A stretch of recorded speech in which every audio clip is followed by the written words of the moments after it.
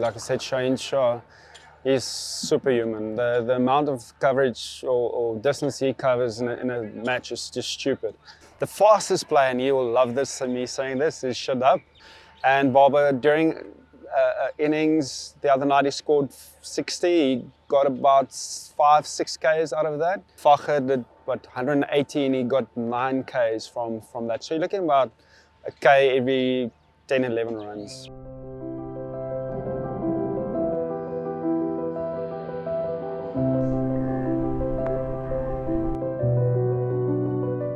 Right, to start with the bat, what is workload? What do we understand as workload? Now, if you look at this and say, okay, workload is to understand the capacity of something or some player.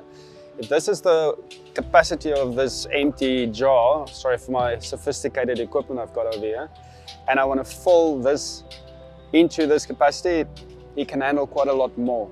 All right, so we measure how much capacity does the player have. Do we overfill him or underfill him? If this is his capacity and I'm trying to fill all this into him, he's going to be obviously overloaded, and then obviously we've got a problem. So we do a lot of measuring into determining what is the player's capacity with equipment. We've got the Catapult as a GPS system that helps us understand what players do in a match. Let's say for a T20 game, we've got quite a bit of data on that, and it's about 8 kilometers per game, and of that 8, players do 7.5 kilometers at 15 kilometers per hour plus. So 15 to 30 kilometers per hour. So it's quite a high velocity sprinting game. And in a one-day game, we're looking at about 20 kilometers per match, of which of that 20 kilometers, 11 of that is done at a high velocity. Now we try to establish all those in terms of overs bowled, batting, fielding, what we need to do when. That's workload management. We use very sophisticated equipment called WhatsApp and Excel spreadsheets to do that management. So bowlers would send us every day their managed loads. We'll record all of that. Once a bowler is above a certain threshold, which we monitor every day, we'll try and lower his loads, and once his loads is too low, we're obviously trying to up those loads.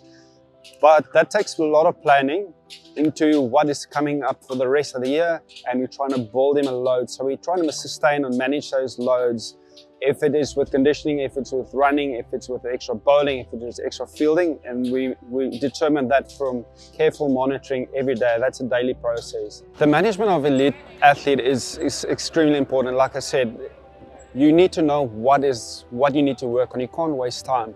Because of the frequency of games, we play a lot of cricket.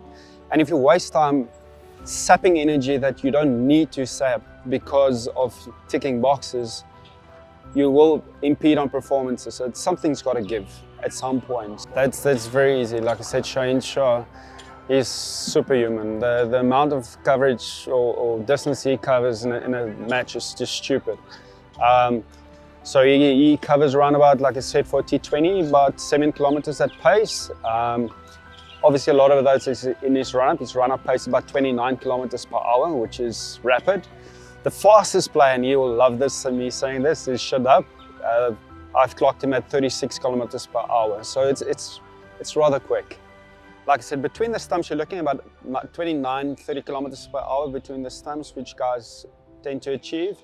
And Barber, during innings the other night, he scored 60. He got about 5-6 Ks out of that.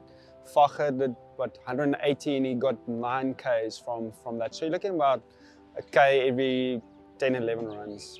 If you take school for an example, right? You either write exams every 6 months or every year, or we check you every single week by writing a small little test. What we believe to do is we try and write a small little test at the end of every week or the beginning of every week.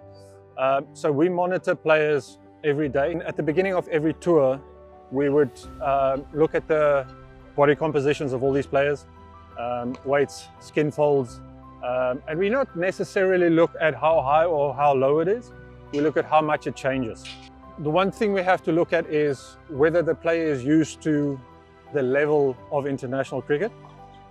So we definitely do tend to take a little bit more care of the new players that come into a situation where they've not played international cricket before, because the volume is more the intensity is a lot higher. The time you have to recover in between games or in between sessions is a lot less. So the body go through a little bit of a shock. And for us, it's to take all of those things into consideration. Now, the other thing you also got to take into consideration is what the guy does. A batter doesn't go through as much as a fast bowler would. And then the guys that most probably are at most risk is the seeming all-rounders. And then the other thing you got to do is you got to talk to the players. Players would quickly tell you, this is a little bit sore, this is a little bit not, you know, something is off. And you take all of those things, put it in a pot, boil it, and then you get the result.